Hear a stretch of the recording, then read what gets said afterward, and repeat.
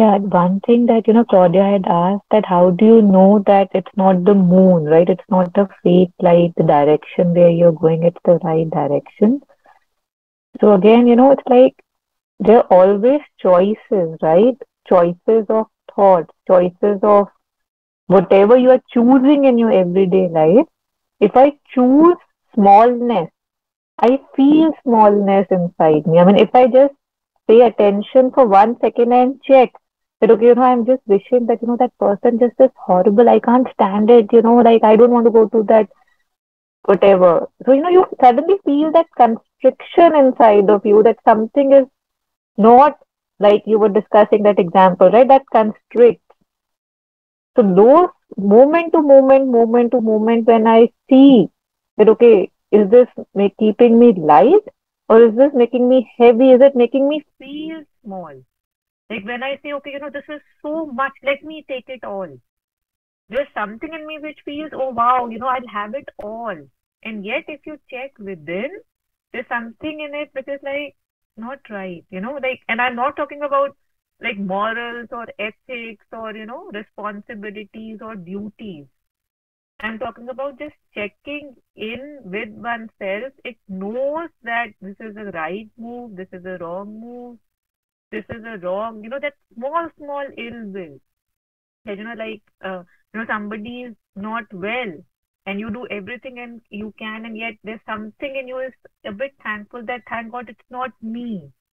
You know, these things that just escape us. We don't even realize that there is this movement that thank God it's not me. Or probably they deserve it. That's why they're going through it. Like I don't even realize how I say these things or let these things enter me and kind of, they say, how do you say this? That they dirty the consciousness, they dirty my thoughts, my dirty is also a small word, right? Like they just put, I don't know, a rain of mud and I don't even realize, and it seems like an innocent thought that thank God it's not me. Kind. So just seeing that in just a little bit of honesty, that yes, it did come to me, right? So I'm not no better. I do judge. I say I don't, but I do judge. So again, offering that or just recognizing it sometimes just does the job. You become aware, and next time when it's coming, or maybe the 100th time after you recognize that it's coming, you have the power to say, enough, not anymore. I don't have space for you. Yeah.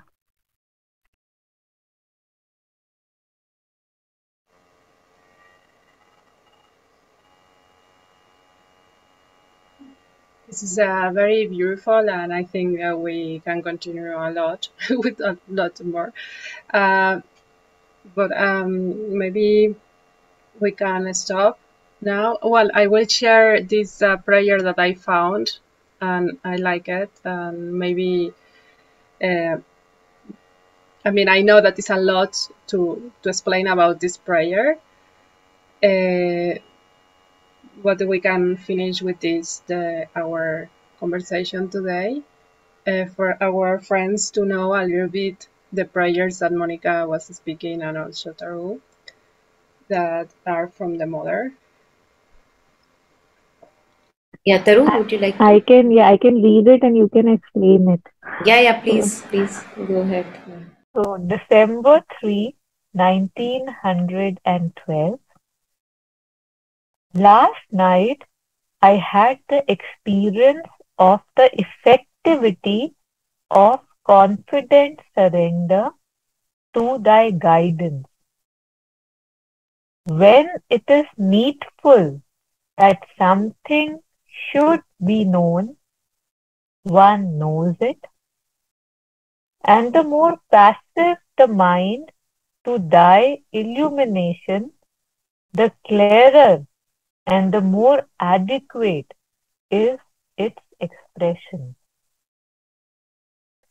Should I pause or should I read the full thing? No, I think you can complete the prayer. Okay. Yeah, that would be I nice. listen to thee as thou spokest in me, and I would have liked to write down what thou said, so that the formula in all its precision might not be lost. And for now I should not be able to repeat what was said. Then I thought that this care for conservation was again an insulting lack of confidence towards thee, for thou canst make of me all that I need to be, and in the measure in which my attitude allows thee to act on me and in me. Thy omnipotence has no limits. To know that at each instant what must be surely is, as perfectly as is possible for all those who know how to see thee in everything and everywhere. No more fear, no more uneasiness, no more anguish, nothing but a perfect serenity, an absolute confidence, a supreme, unwavering peace. The Mother.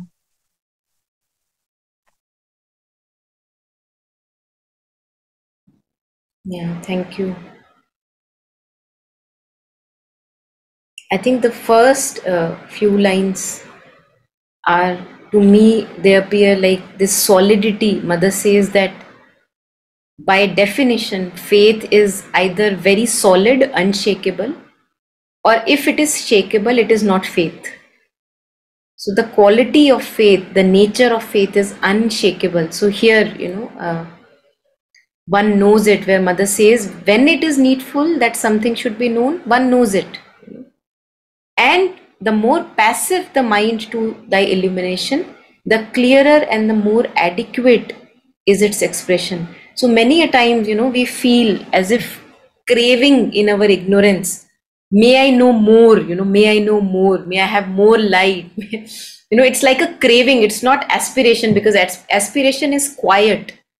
It is not aggressive aspiration. So in the first few lines, I feel that it's a very solid, unshakable faith that whatever needs to be known, I would know it. It would be revealed to me. And if something is still hidden from me, then it means I'm not ready to yet know it. What a solidity of faith.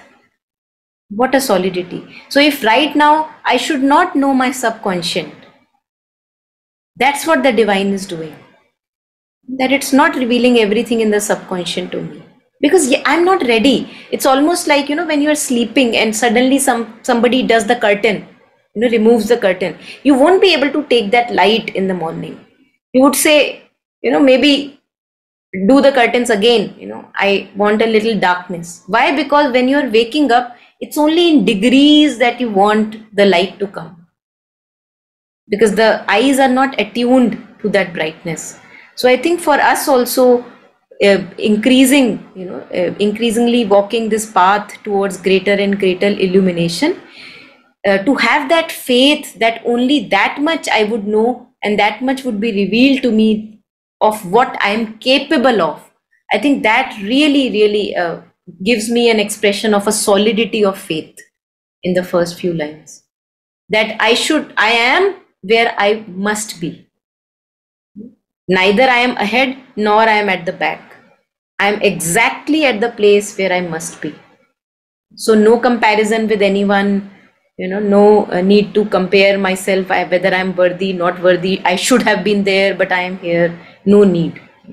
And then Mother says that as if you spoke in me, and as if I was losing that memory of what you said in me. Now this happens to very many of us many times, that we are in our meditation or a silent time and something gets revealed. We get an intuitive insight, we get some dots get connected, we say suddenly, wow, you know, what illumination. Suddenly something is revealed to us. Now, immediately, I have done that, and that's why I can relate with this. You know, one wants to write it down because one fears that it would be taken away. The memory will fade of that inspiration that has come. Many a times this happens.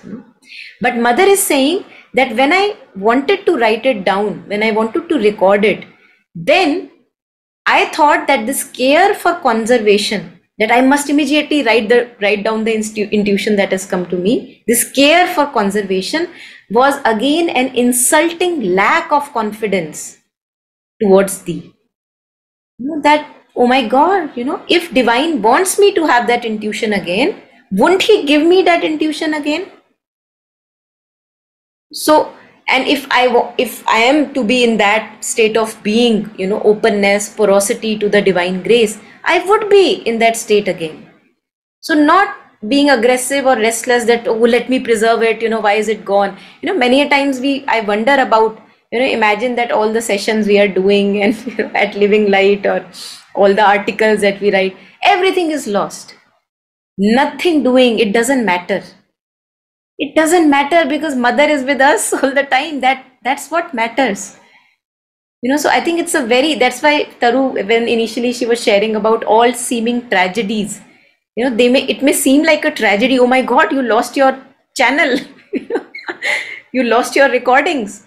But in the name of the divine, in this, you know, in this aspect that we have to more and more get identified with the divine within, all these experiences, these recordings, these articles, sessions, it is nothing in front of that. So mother is saying that whatever is needed, I will be given. You know, I don't need to care for this conservation that, oh my God, whether this intuition will come to me again or not. Yeah. For thou canst make me all that I need to be.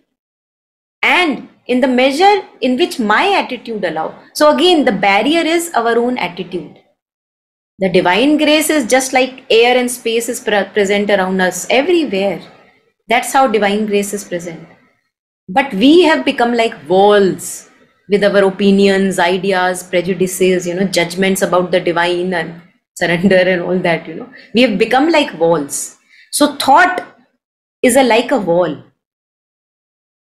The moment I am in that space of thought freeness, you know, it's like a loose thought association I have. I'm not clinging to my thoughts. In that state, I become porous. And then the air or the space, which is like divine present all around me, it can seep into me. Because the wall has broken down for a moment. And in Savitri, Sri Aurobindo says, cast away from the thought, nimble ape of light. So he says, cast away thought from thee, you know, cast away thought from yourself. It's like a curtain, you know, and although it is giving you a bit of light, you have a little understanding through that thought, but it is a nimble ape of light. It is a mimicry of light. It's not the true light. Whatever we try to understand through thought, you know, so there just our attitude, which has to become more and more open. So which my attitude allows thee to act on me and in me. Thy omnipotence has no limits. So it's only my attitude that becomes barrier. Otherwise your power, your omnipotence, all powerful, that has no limit. It can reach any pitch darkness. Then to know that at each instant what must be surely is. I think what faith, again, solidity of faith. So knowing that I am exactly at the place where I'm supposed to be. There's nothing wrong happening. To know that at each instant what must be surely is, as perfectly as is possible for all those who know how to see thee in everything and everywhere. So in each aspect of my life, wherever I am, in a prison, on the street, doesn't matter, amidst difficult people, still there is a possibility. And mother is talking about those who know how to see divine everywhere. This is not for everyone. I think that has to be reflected upon. Because if I'm in a very sad situation, suffering, really suffering, making myself miserable in abusive company, and I don't have this divine everywhere, then I can't take these sentences onto me, where mother is saying that now everything is perfect as it should be. So the attitude has to change, that do I see that divine reflected everywhere around me? So for all those who know how to see thee in everything and everywhere, no more fear. Now for that person, that attitude, in that state of being, what is there to fear when the divine is all around me? When the divine is exactly the situation where I'm supposed to be. No more fear, no more uneasiness, no more anguish. Why anguish? Because there is this restless energy in us which never wants to be in the present moment. It either wants to be in the past, either it wants to comment on the present, or it wants to be in the future. It repels the present moment. Thought-free present moment. Just being where you are fully. So there anguish ceases, it disappears. When we know that, oh, divine has put me here and I see everywhere there is divinity, if I am able to see that, an aspect of divine, then no more fear, no more uneasiness. So the energy, restless energy within me would not want to jump out and go in the past or the future or somewhere else. It is very happy and content in the present moment. Nothing but a perfect serenity, an absolute confidence, again, the solidity that of faith that we were talking, and a supreme unwavering peace, that whatever must be revealed to me will be revealed to me. It will not be taken away from me. Right now, the divine I am exactly in the state where I'm supposed to be in this present moment. I think for me, it's also a prayer, bringing us back to the present moment, in the here and now. Beautiful selection. Thank you so much.